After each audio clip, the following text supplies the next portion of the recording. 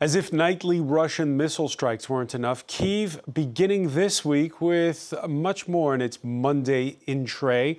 First, there's neighboring Slovakia, where the pro-Russian Robert Fico finished tops in a weekend general election. What kind of coalition will the anti-West left-wing populist form? Then there's a Capitol Hill compromise that prevents a U.S. government shutdown, but at the cost of suspending new funding for Ukraine. What impact? And what's Europe's plan if a small but determined bloc of far-right isolationists in Washington can ride the wave of a return to power of Donald Trump in 2024? After a summer where the front line barely budged in Ukraine, it's clear that it's a war that's set to last. Can Kyiv count on NATO and Europe for what lies ahead? Today in the France 24 debate, we're asking, should Ukraine worry?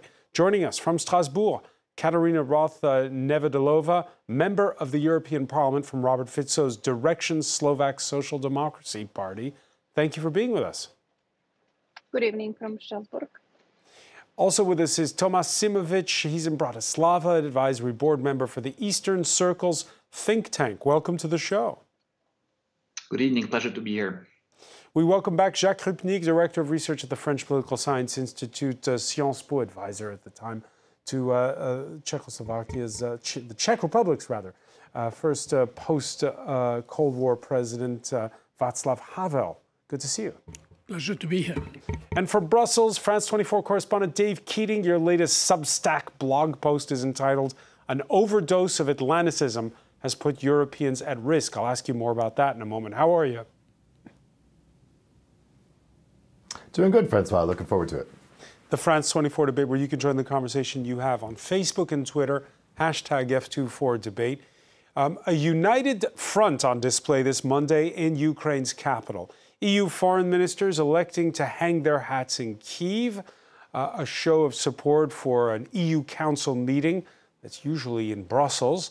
But getting 27 nations to sing from the same hymn sheet, a bit like carting frogs in a wheelbarrow, especially when all it takes is elections in a single member state to perhaps upset the balance. Catherine Viette has more. Populist politician Robert Fico is the big winner in Slovakia's legislative elections. With his pro-Moscow Smer party, Fico campaigned against the EU, attacking its migration policy. And he vowed to cut off military aid to Ukraine in its fight against Russia, a position he restated during his victory speech. We are not changing our minds. We are ready to provide humanitarian aid and help rebuild the country. But you know our opinion on arming Ukraine. Slovakia and Slovaks have bigger problems than Ukraine. That's all I can say for now. A vocal critic of both the EU and NATO, Fico's vision for Slovakia is at odds with his political rival, Michal Šimenska, who favors a pro-European approach. The fact of the matter is that Smer is the winner, and we of course respect that, although we think it's bad news for the country. Despite Fico's victory, he lacks an absolute majority in parliament. In order to govern, he will have to form a coalition. The kingmaker will likely be the Hlas or Voice party, which came in third with 27 seats. It formed in 2020 when a group of Smer lawmakers quit Fico's party. Its leader, Peter Pellegrini, hasn't ruled out an alliance, but he did say that two former prime ministers in one government might not work so well. Katarina Roth-Nevedalova, you have the Baltic states, you have Poland, who see Russia's invasion of Ukraine as an existential threat for themselves. But as you heard in that clip, Robert Fico saying Slovakia has bigger problems than Ukraine. Can you explain to us why you feel differently than the Poles and the Baltic states? First of all, I would like to say that it's very incorrect to use the words that we are pro-Russian or pro-Kremlin or propaganda party or whatever, which you mentioned also in your statements at the beginning of this show, because we never supported Russia in this war, or we never did something which could be considered that we are pro-Russian. We are very pragmatic. We are in the Central Europe. We have to work with different countries, and of course, we are also very much pro-European. We are pro-Western European party, I would say. Smer Social Democracy is a standard social democratic party, but we may have a different opinion on some things. And yes, Slovakia is in a very, very problematic time. We are neighboring Ukraine, which is the part of the problem is the refugees and the ongoing war. But the biggest issue and biggest problem, which was also the part of the election campaign, was that there is a dramatic change in the social situation of the people in Slovakia. In the last 3 years of these irresponsible governments, which we had 3 governments in Slovakia, in the last 3 years, dropped the social security standard of the people so drastically that for example, from the state deficit from 0.5 3 years ago, we are on the number 7%. You've had messy politics in domestically, and you've had a caretaker government. I understand that, but my question is Russia's invasion of Ukraine a threat for Slovakia or not at all? We don't discuss this now. What we have to discuss is the stability in the country. And that was the main issue for the campaign. Who can deliver the stability? Who can deliver the security in general? Why we say that we don't want to send the arms to Ukraine and the bullets and everything? It's simply the reasoning is that we don't have any of them at all in Slovakia, because we sent everything what we had. And we also said as the political party that we will support the reconstruction of Ukraine. We will support the economic stability in Ukraine. We will support the humanitarian aid to Ukraine. But we just simply cannot send any guns because we don't have any guns. For now, Slovakia is not protected from anything because we don't have any drone, we don't have any jet, we don't have anything, any arm in Slovakia currently. So we are protected by our neighbors and by Germany as well. So it's a very strange situation for a sovereign country.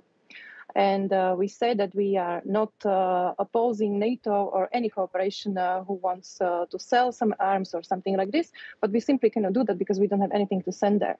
And the main issue for the people in Slovakia now is really a social stability and security. This is the very difficult time because after the COVID crisis, we have a lot of refugees, we have a war in Ukraine, and there are a lot of other issues. Like, for example, the winter is coming, and this is not a Game of Thrones. This is really the winter is coming. And we have insecurity because people don't know if they can pay for the gas prices. And we have the heating only with the gas. The majority of the people are heated by gas, and we don't simply know if they can pay for this. This is the real everyday situation of every Slovak in my country. Thomas Simovic, do you agree that with this assessment that what happens beyond the border is clearly not as important as domestic politics here? Well, it's true that there are definitely very many issues in terms of domestic politics, but it also has to be pointed out that the past 30 years have been very beneficial for Slovakia. The country has transformed enormously, and anything that can threaten the status quo for Slovakia, such as any challenge by Russia to gain more influence in our region, is a threat for Slovakia and for Slovaks. And on this, I can't agree with MEP. It's not only domestic politics that is important. We also have to be very clear that an invasion of our neighbor is something that should be very worrying to us. Thomas, we saw in that report a possible coalition with 2 other parties, one which is a breakaway social democrat as well, but perhaps more pro-EU, and the other party more nationalist. Is that a fit that can work? Will they form the next government? Well, in a certain way, that's the replay of the government that governed Slovakia up until 2020. It was also the SNS Slovak National Party there. They probably can work together, but it's not good news for Slovakia and for Slovaks, not good news for European cooperation. Probably not for Ukraine also. We have to expect very transactional politics by Mr. Fico and his government, because basically what they do, Mr. Fico does what is good for Mr. Fico, basically. All right. This is very incorrect. This is very incorrect. I have to react on this.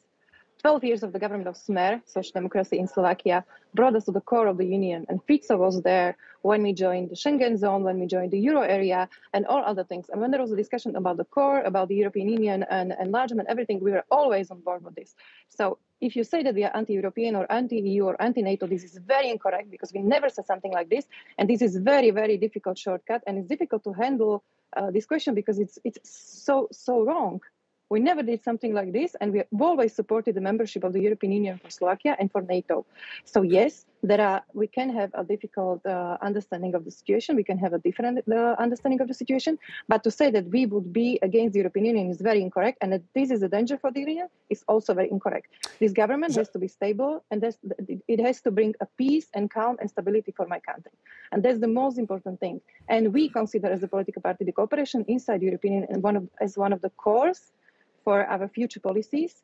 And I wouldn't say, and I would in my life to say that I wouldn't like it that Hlas and SNS and Smer are a danger, because this government was already in power several years ago and nothing like this happened. So well, this is very incorrect to say. Let me ask Jakub Nik about this.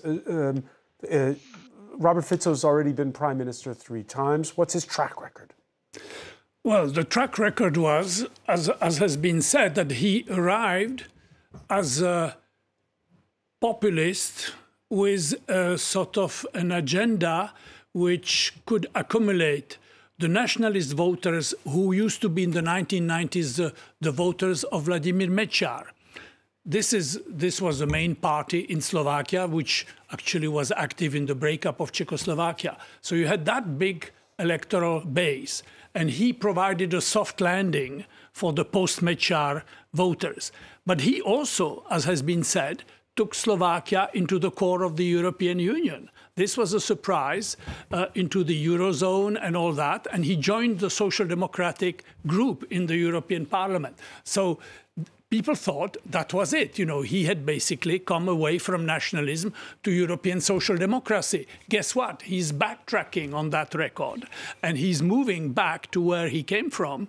That is from a sort of nationalist populist core, which resonates with his electorate in the particular circumstances we are in. I think that what has been worrying domestically, I would say, is his attacks on the media, on the judiciary, on the judges, that he attacked really viciously. And I think it would be important to watch the kind of attitude he will have towards the judges, the prosecutors, the media, because they are investigating some of the criminal activities that took place and that eventually brought him down a few years ago. So that's one thing. And the second thing is his attitude towards the war in Ukraine. We have a meeting of foreign ministers today in Kyiv. The display of unity, of European unity, which is very important, of course. It would be worrying if next to Orban in Hungary, we had a second country which was basically giving the benefit of the doubt to Vladimir Putin. All right. Among the first to congratulate Fico on Sunday was indeed Hungary's Viktor Orban. Guess who's back? He tweeted, adding, always good to work together with a patriot. Looking forward to it. May not always be smooth sailing for if Fico, though, does manage to form a government. Let's take a listen. One of the government's first decisions must be a government regulation to restore border controls with Hungary. And yes, that's all there is to it. I can stand by it. It won't be pretty pictures. Force may be needed to solve the migrant problem.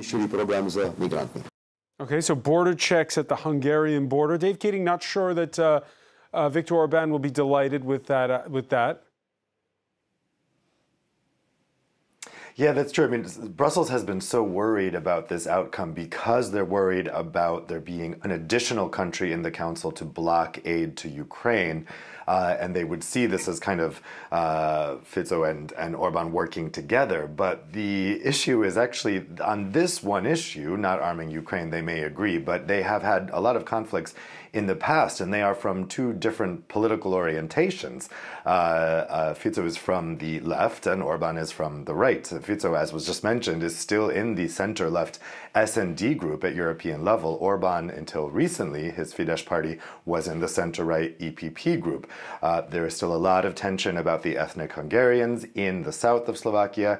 There are issues that those 2 countries have had a lot of difficulties with and that those 2 men have had a lot of difficulties with. And I think now you're seeing with this threat to impose border checks on the Slovak-Hungarian border that not everything is going to be in lockstep between these two men just because they agree on this Ukraine issue. Katarina Roth, Nevedalova, who's going to be Slovakia's biggest ally within the EU going forward? It's hard to say. We will work with the European Union in general. And I would like to correct two things which I mentioned. First of all, I respect you, Professor, very much, but none of the attacks on media and judiciary was ever proven because there was none. And I would like to maybe check if you can mention any of them, because this is something which was presented by the media, but it was never any attack on this. And second thing, the Hungarian and Slovak relations, one of the first things which Fico proposed as the possibly future prime minister, because he just got the mandate today afternoon from the president, is that we would like to cooperate again as the Visegrad Four, which is very important for our country and for the future of European Union, but also for the future of the region. And of course, naturally, we would like to cooperate with all other three countries. Isn't that Visegrad Forum that you described, those four Central and East European countries, isn't it kind of dead in the water, what with Poland and Hungary, polar opposites now when it comes to the war in Ukraine? Yeah, that's true. And we would like this to start again to cooperate, because it's very important for us to have a stronger voice also in the Union. It's not about a simple issue, but it's about a future in general. So when there is some discussion on the European Union, V4 was always working. It's Hungary, Slovakia, Czech Republic, and Poland together. And why maybe it seems that Orban is a friend is because when Orban was in power, and I'm sorry to say, because I'm a Social Democrat and there were the Social Democratic prime ministers, the relations between Slovakia and Czech and Hungary were the best.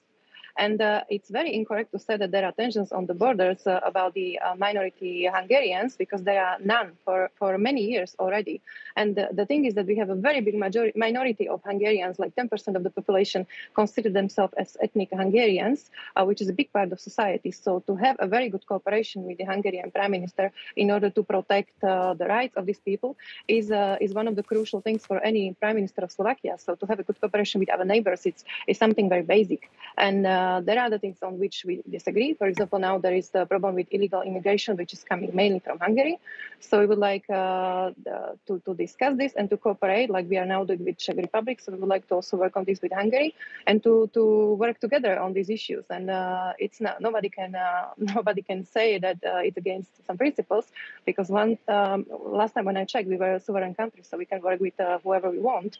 Nobody can stop us. So I mean, this is very important for the future of my country, of course. A March survey from the Bratislava-based Globsec think tank found that among Central and East European nations, the country that most blames Ukraine and the West for Vladimir Putin's invasion is, in fact, Slovakia. If you look at those figures, Jacques Rupnik, 85% of the polls think it's Russia. That's the numbers in blue there. And only 3% say it's Ukraine at fault, and 4% say it's the West for egging them on. If you add up the 34% plus the 17% for Slovakia, it's almost, it's quite different. Why is it like that? And why is it so different between Slovakia and the Czech Republic?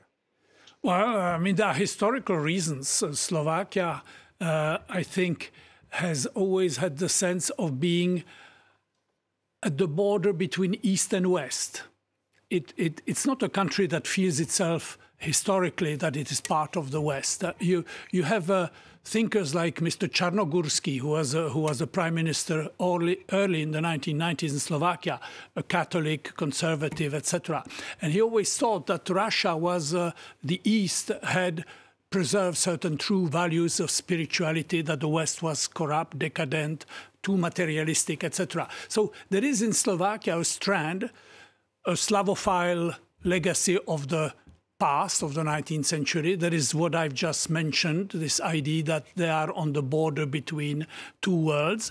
So this is a big difference with the Czech situation, which is much more Western-oriented and much more, I think, committed also to the support of Ukraine than Slovakia is today. If you look at the figures here, and if you look at what the Czech government is saying, let's say, on the Ukrainian issue, they are full-heartedly behind Ukraine and they are prepared to give military support to Ukraine. Tomas Simovic, what's the trend when it comes to these attitudes? So when you look at these numbers, you have to consider the fact that there is a lot of Russian disinformation in Slovakia. These numbers have actually evolved. At the beginning of the war, the public was a lot more positive towards Ukraine. But ever since the entire disinformation scene switched from anti-vaccine COVID disinformation to pro-Russian disinformation. And I have to agree that it's true that part of the Slovak population simply likes figures that are authoritarian, like Mr. Fico, like Mr. Mecha before. And maybe half of the country has this tendency to believe in these ideas, unfortunately. I know you have to leave us soon, Katerina Roth Nevedilova, but before you do, your reaction to the announcement we're getting out of Bratislava with Slovakia accusing Moscow of interfering in the election campaign in the build-up to Saturday's vote. Your reaction to that? I believe that these elections were democratic and free, and nobody was interfering in this. And maybe a short comment on why people are different from other nations. Generally, the population feels that it's very difficult to decide in this problem because we are Slavic and we consider both of the parts of the conflict as our brothers, and it's very difficult, and it's a lot of sentiment behind of this, and that's quite a strong feeling in the people. So they want the war to end. That's the strongest sentiment which is there. It's more a big majority of the people wants this war to end, and that's why also they opened their homes for Ukrainian refugees, and they are tens of thousands of people still residing in Slovakia and working there. But it's a very strange and very strong sentiment about this Slavic nature. And I'm very sorry, and I would like to thank you very much for having me here, but I have a speech in the European Parliament plenary in 3 minutes, so I really have to go. Right. Thank you very much for Katerina this Roth Nevedilova, thank you for joining our conversation. Sorry you're leaving, because I saw Tomas Simovic shaking your head. Just very briefly, why? I think it's completely scandalous to say on air, on European television, that both Russia and Ukraine are brotherly nations, when Russia is clearly bombing women and children and killing people. And coming from Slovakia, it's completely scandalous, because we also have an experience with Russian invasion. It was in 1968 when people woke up with Russian tanks in their streets. So we have this experience of being invaded by Russia shortly after there was a current of freedom in Czechoslovakia. So that's one point. The second point is that we also have an experience with appeasement. The first version of Czechoslovakia ended in the Munich Agreement, where basically France and England made a deal with Hitler that ended the 20 years that were very prosperous for Czechoslovakia. So I just wanted to point out these two facts, and these things should not be said on air, on television, this way. Katerina Roth Nevedilova? Very shortly, I believe that we live in a free country and we can say our opinion openly, and we are free for speech given by the Constitution. And I see that it's your political opinion, and this is for a long discussion, but I really have to go. But thank you very much for having me. Thanks. Thank you for joining us. There's another precinct to be heard from in all this conversation. That's another reason, rather, for the Ukrainians to be worrying, and that is that U.S. government shutdown this weekend. Lawmakers had to offer concessions to hardcore Trump supporters. The compromise freezes $6 billion in aid for Ukraine. You can count on our support. We will not walk away. The vast majority of both parties, I'll say it again, Democrats and Republicans, Senate and House, support helping Ukraine and the brutal aggression that is being thrust upon them by Russia. Right, those words of reassurance coming as most Republicans do support continuing aid for Ukraine. However, insurgent pro-Trump Congress people had the House Speaker get up and basically point fingers at the Senate. Senate wanted to do was focus on Ukraine in front of America. I understand our responsibilities, but I'm going to put America first. If there's a moment in time we need to have a discussion about that, we will have a discussion completely about that. Dave Keating, did the U.S. Senate, in the drama that unfolded last weekend, try to put Ukraine ahead of America? Well, I think that's how a lot of Trump supporters feel, that it's the whole America First philosophy, right? That any money that's going to Ukraine could instead be spent in America, on Americans. And that part of the Republican Party, that is really the driving force. So I think, when Joe Biden says a majority of Republicans support giving aid to Ukraine, I'm not quite sure that's correct. That may have been how a majority of votes were cast in that vote in the House and certainly in the Senate. But if you look at the polling that's been done with rank and file Republicans around the country, there is overwhelming opposition to arming Ukraine. And even in the country as a whole, CNN had a poll in August that found that 55% of Americans were against Congress authorizing more aid, more arms to Ukraine going forward. So I think that I think Joe Biden is trying to downplay the extent of the opposition within the U.S. political system, because you really have one party, one half of the U.S. political system where most people are opposing. Jacques Rupnik, earlier you heard Tomas Simovic describe the erosion of support in his native Slovakia for Ukraine in its war effort. That erosion, by the way, in that survey we showed earlier, it's not just Slovakia, it's basically all over. Well, I'm not sure it's all over. I mean, you can feel it in some countries in Eastern Europe, which is an interesting paradox. If you took the situation a year ago, the common wisdom was the East Central Europeans, they are the most committed to the support of Ukraine. West Europeans, you're not so sure if they stay the course. Macron is talking to Putin, the Scholz, Chancellor of Germany, is hesitant, etc. So that was the image a year ago. Now we have a bit of a reverse. We have Poland blocking military aid for Ukraine because of an agricultural issue. You have Hungary, which is giving a benefit of the doubt to Putin. And now we have Slovakia voting, and the opinion poll you gave. So we have an interesting reversal of role there. And secondly... Is it down to disinformation, the way Tomas Simovic... I mean, disinformation can play its part. I'm sure that the Russians are trying, but that's a cop-out to say that, to explain everything by disinformation. I'm sure it plays a part, but that's not what is at stake fundamentally. No, there is a substantial part in Slovak society is divided.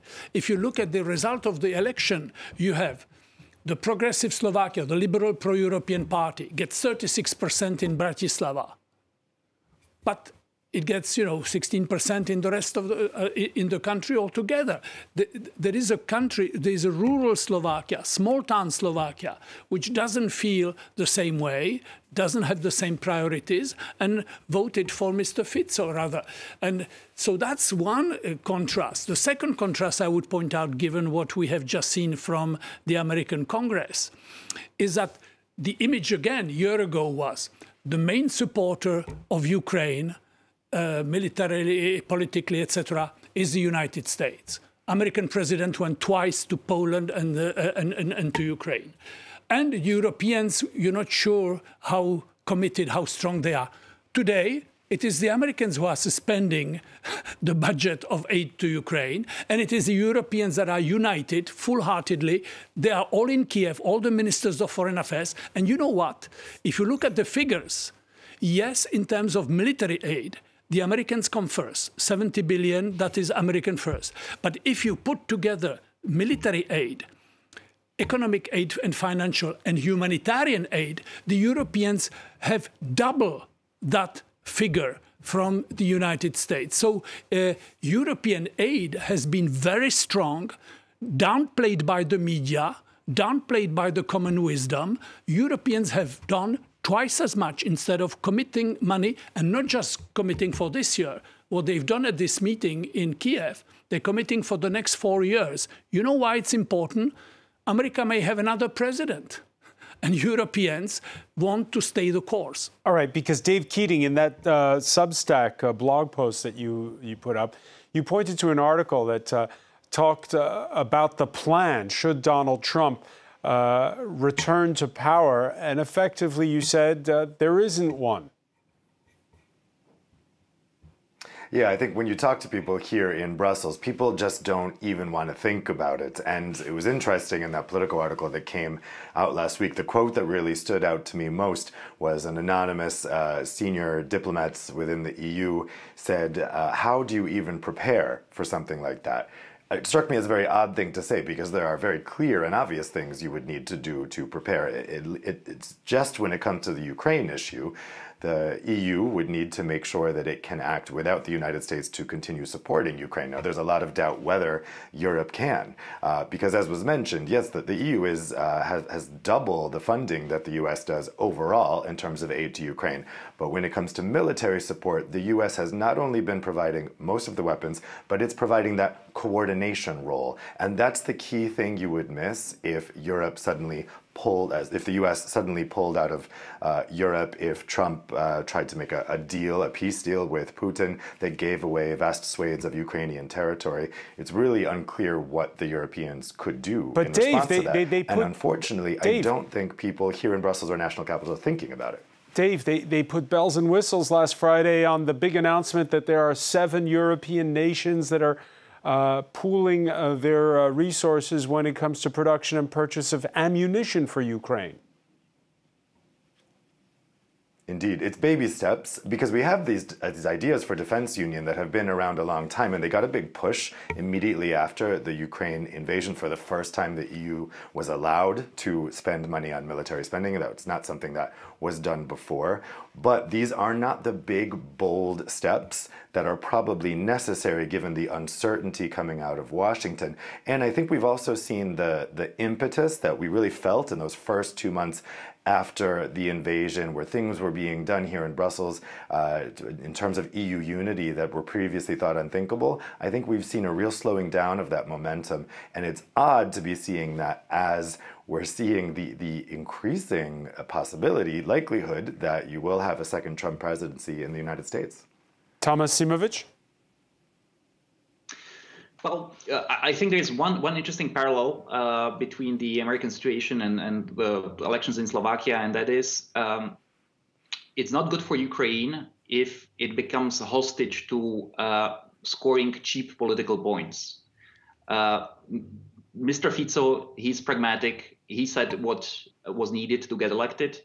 Now it seems that the Republicans are doing the same. It's very easy to say that we don't want to spend money in Ukraine, and that money should be spent in the US. So it's very understandable to the voters, and this is not a good situation when Ukraine becomes hostage to these political games by very cynical politicians, be it in Europe or the US. And to Jacques Rupnik's point, Thomas, that there's been kind of a reversal. And Emmanuel Macron, who up until a year ago was still trying to play the go-between between Moscow and Kyiv, now no longer at all mincing his words when it comes to Vladimir Putin. What's changed? Well, my guess is that Emmanuel Macron finally understood what he's dealing with. My impression was that Western European countries that did not have such a direct historical experience of dealing with Russia, as Poland or the Baltic countries, simply thought that the Russians think the way they do, and they are interested in cooperation. And finally, Mr. Macron and other politicians found out that that's simply not the case. Jacques Rupnik, when you're at the campus of Sciences Po, the discussions with students on what's happened these last 18 months, and Is there this equivocation? Well, yeah, the Russians are invading Ukraine, but don't forget the Americans invaded Iraq and this sort of thing. Well, you would always have, yeah, and that makes good discussion in a classroom. Yes, you condemn this, but what about that? And I'm sure that this is important not for my students at Sciences Po who like to engage in debates, that's fine, but it's important argument in countries which are now called the Global South. If you're looking at Europeans united today, they are in Kyiv supporting Ukraine. America has so far been supportive. I believe that after this 4 months, whatever a break, they will come back to re-engage. But the main argument that one hears, the type of argument you've just made, you hear in the countries of the so-called Global South, in Africa, in Asia, in Latin America. People say, well, you know, this is Russian aggression against Ukraine, and this may be very bad, and we are sorry for that. But what about you know, American invasion of Iraq? And basically, we don't want to take sides in this, not because we approve of that, but because we think that we have other interests to protect. And you have countries such as India, etc., who prefer to stand back and try to make the most of it. Most of it means you get cheap energy from Russia, discount price, and you meantime engage in a dialogue with Europeans and Americans about cooperation because you have a common problem, and that is China. So, you know, there is a world outside Europe. Europeans are united, and I hope they stay so. But the rest of the world thinks differently. Dave Keating, it's true that opinions waver about Russia, less so about China. And again, there's this mix, and we have seen it in this discussion between national security and identity politics that make it all a little confusing at this point, even though we did see, again, those 27 EU ministers in Kyiv this Monday. Yeah, I mean, I think as the point was made before, it's an easy shot, right? To say, oh, we shouldn't be spending money abroad. We should be spending money here on us, whatever the country is, whatever the populist leader is that's saying that. But of course, the world is more complicated than that. And sometimes spending money abroad is what you need to do to keep your own citizens safe. But I think the big question since the outbreak of the war has been, will fatigue set in amongst the public about supporting Ukraine? And I think that public fatigue, the public appetite for supporting Ukraine has lasted longer than a lot of people expected.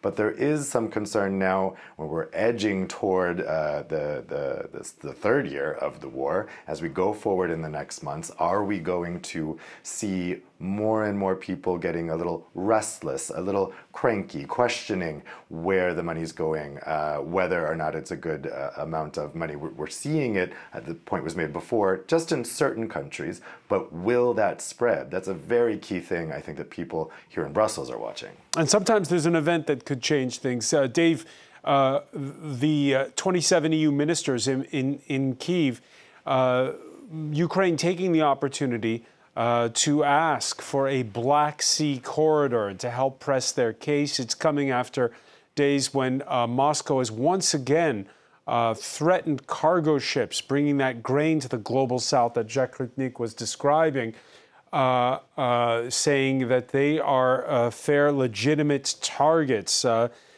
Is the Black Sea going to be where a lot of this comes to a head once again? I think so, and I think also there are a lot of voices really saying that the EU has dropped the ball here in trying to settle those export issues in the variety of ways, in the variety of corridors, whether it be they land corridors or sea corridors. There was a lot of attention on this, and then it seemed to be dropped ahead of the Turkish negotiated Black Sea deal collapsing. And now we're not really hearing what the plan is from the EU. You know, the two EU countries are bordering the Black Sea. This is an EU issue. It's also a Turkish issue, but we're just not seeing a lot of movement here. And I think a lot of people are getting frustrated that they're not hearing solutions from the EU on this. Jacques Rupnik, no plan if Trump returns to power, no plan of what to do about the Black Sea? Yeah. Well, I think it's perhaps too much to demand EU, how to fix, how to change Erdogan's mind or how to deal with him or how to influence him. But as Dave says, Romania and Bulgaria certainly have a stake here. Yeah, they have a stake and they have great concerns, including security concerns, as Romania has experienced recently. Yeah, so that will be an attempt to to persuade countries in Africa to tell them, Europe is not the problem. Europe is not blocking your grain. It's Putin. You are giving the benefit of the doubt to Putin. Well, he's the one who's stopping you. You are screaming to get out French troops out of, I don't know, Mali or now Niger or whatever.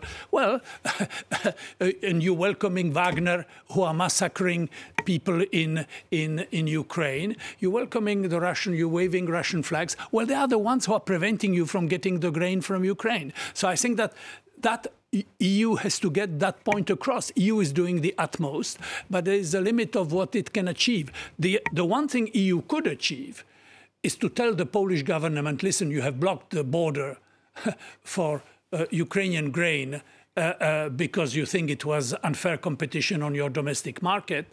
That kind of argument should be overruled in context of war because of broader European concerns. Doesn't that all go away October 15th after the elections there? Indeed, this is electoral politics. We just had an election in Slovakia.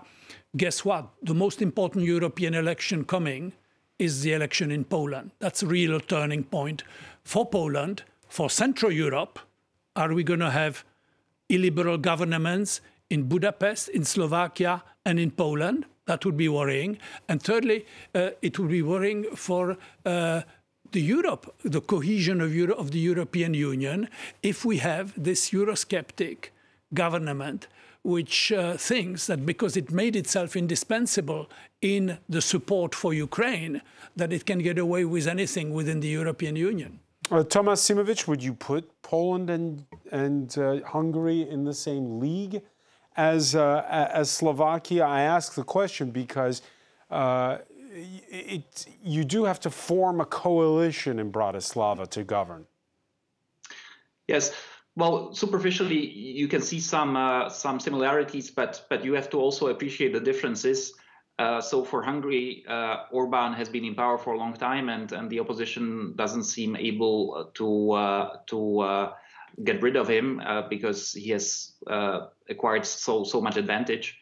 For Poland, I don't think even after the election, I would be surprised if the Polish support for Ukraine wavered.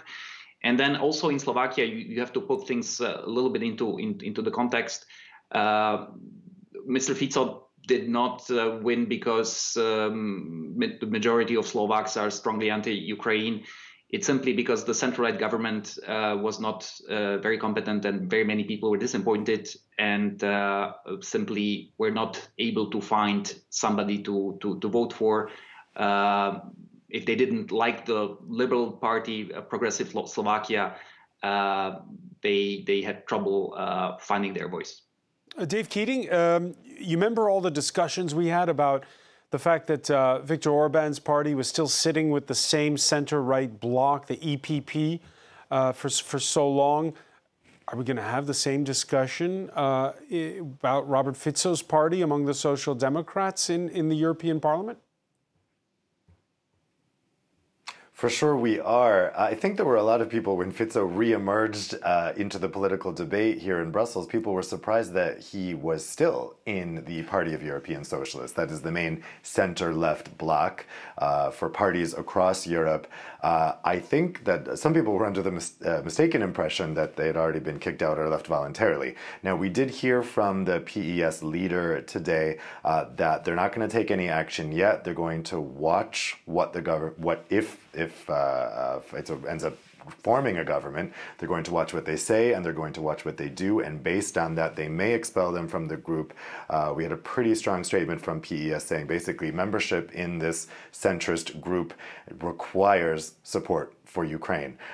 So it would be interesting then, in that instance, to see where his MEPs might end up in the next term of the parliament, which starts next year after the European elections in June. There is big concern about a far-right bloc, but that could just be a nationalist bloc that could bring in some leftist parties that are ending up starting to have more in common with their nationalist conservative colleagues like Orban's Fidesz.